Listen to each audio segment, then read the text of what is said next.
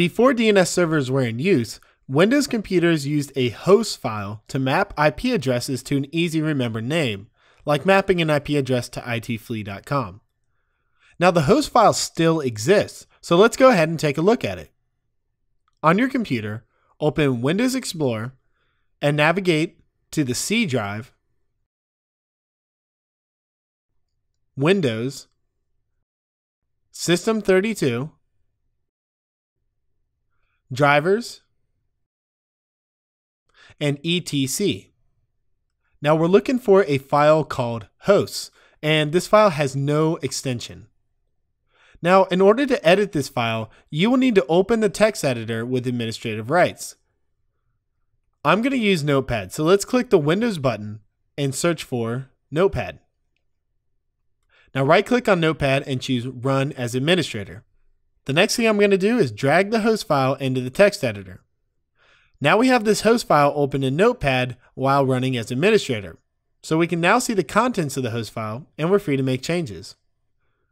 As a side note, this file is commonly manipulated by hackers to do what is called DNS poisoning, meaning they enter a different IP address for a commonly used website like facebook.com. So a hacker might create an entry for a website like facebook.com, but instead of putting Facebook's IP address, they put in another IP address to a website that looks like facebook.com but actually steals usernames and passwords. To help you understand how this file works, let's create an entry called myTestEntry, and let's map it to a loopback IP address. Now, if you don't know, a loopback IP address is 127.0.0.1. and it references the computer that you're currently logged into. Now first, let's open Command Prompt and attempt to ping myTestEntry and see what happens. Of course, there is no host named myTestEntry because our DNS server does not have a record of it, and it's not in the host file. So now we're going to create an entry for it in the host file.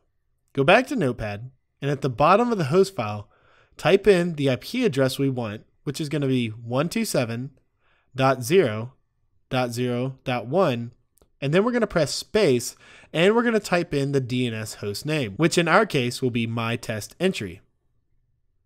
Now let's save the file and let's go back to Command Prompt. Press the up arrow to select the command that we just entered and press enter. If you closed out Command Prompt, just retype in ping myTestEntry. Now we can see that we're able to ping myTestEntry. We can see that it attempted to ping at 127.0.0.1, and we got a reply. Of course, we could have used any host name or IP address we wanted to, but for this example, I wanted to use something that likely was not in use and wouldn't create any conflicts on your network. So now you understand how the host file works. The last thing we want to do is go ahead and remove that test entry that we created as it's no longer needed. So let's go back to Notepad, and I'm going to remove this line that I just added in. Now I'm going to save the file once again, and I'm going to close Notepad. Notice that if we go back to Command Prompt and try to ping myTestEntry, it will again say it could not find the host. Now an important fact for you to keep in mind is that the host file only affects the local computer and it has no effect on other computers on the network. So if you created a myTestEntry on one computer and went to another computer and tried to ping myTestEntry, it would not be able to find it. Each computer only looks at its own host file and not on any other computer's host file. Now you understand all about the host file and how it's used. Great job getting through that, and I will see you in the next lecture.